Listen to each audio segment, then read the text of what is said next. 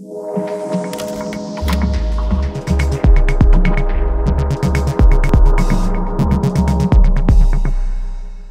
everyone, this is Dave from Archaius Creative, here to talk through one of the lesser known but really cool features in Premiere, duplicate frame markers.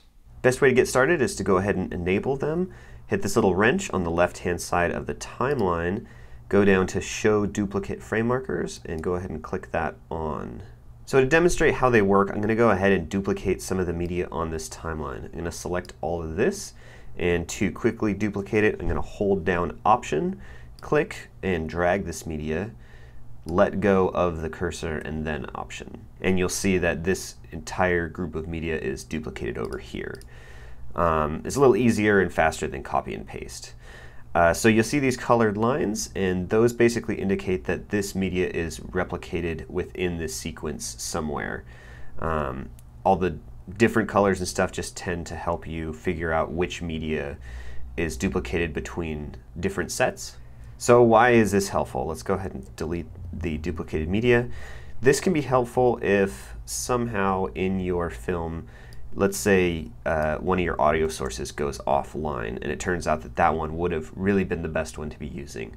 Well, what you can do is go ahead and take any one of these layers, it could be all three or just one, copy it, go back to your timeline of the synced footage. In this case, it's a wedding ceremony. I'm going to go ahead and paste that in here, and if you notice, the duplicate frame markers show up in every instance that this media was used in its original context. What you can do then is go ahead and use the blade tool and line your cursor up. May be helpful to zoom in quite a bit. Line your cursor up here, make sure snapping is enabled, and just cut every instance at the beginning and end of your duplicated media.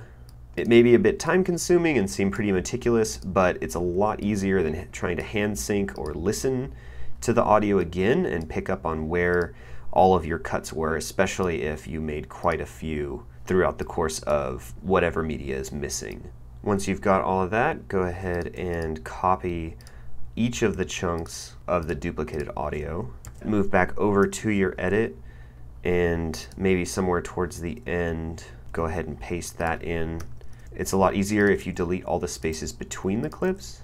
Take that chunk, copy and paste it back into the section of where the audio was missing.